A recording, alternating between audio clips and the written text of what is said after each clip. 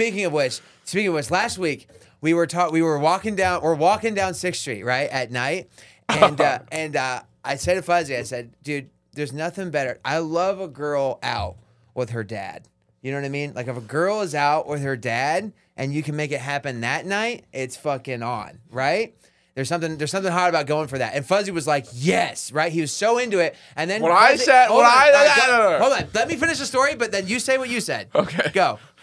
Okay, what I said is, yes, what's really going to get me into a girl probably is if her dad is awesome. Yeah. Like her dad takes us on vacations and like, oh, we're going to go to the Rose Bowl, Fuzzy. We're going to watch the Badgers play in the Rose Bowl. And that type of shit, I don't even care about the girl really. If she's cool, she doesn't even have to be great. If she's cool, and she understands I do comedy, right. But her dad is rich and we go on tons of vacations and he loves me, I'm super into that. You're in. Now, let me ask you this. Who's your football team?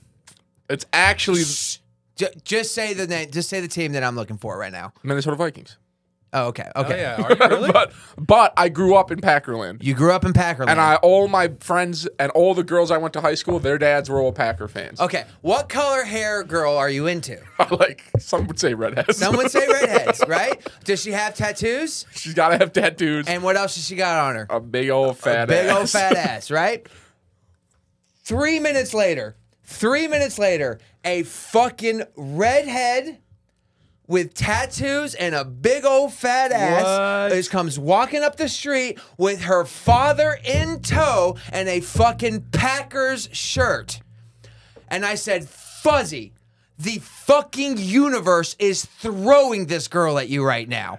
You know what he did? Nothing. Not shit. All right. Now let me explain what really happened. Yeah, all right. Go ahead. So, what did you say? You said, what did you say about the girl's parents or something like that? I love a girl out with her dad. So when he said that, he had already seen them a few minutes earlier. You're so full of shit. That's why he said it. So he's trying to plant this shit in my head. He's trying to fucking control my life. Right? This guy's a fucking maniac. Or maybe you manifested it. No, he saw them. He saw them, the redhead with the dude in the Packers polo, and he said, I love a girl with her dad. Then we have the conversation. No. He knows how. And he goes, look, what's going on over here? Hold on. I'll bite. Fine, whatever. Even if that was true, which it's not. Even if that was true, right? I should have said something. I mean, 100% should have said something. Yeah. I will give you that. But he did try to plant it in my head. You're out of your fucking. And that aspect of it is that really a bad thing? Is that a bad thing though? He should have initially said, "Perfect girl." Can I get a little on my mic? Can I get a little up? This girl was your perfect fucking. Am I wrong? Well, she wasn't Asian.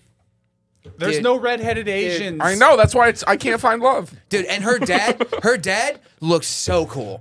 Her dad was awesome. Right? Her dad was everything. You don't need the perfect girl because you you're need the dating perfect for the dad. Dude, you need the perfect dad. I saw the redhead with the fat ass. I was like, okay. And then I saw that Packers polo on that nice looking gentleman, and I said, whoa, this guy's loaded. This guy goes to the Rose Bowl. You saw her. This guy goes to the Rose Bowl. You saw her dad. You saw her dad, and then went, damn, she's hot. Off the throne.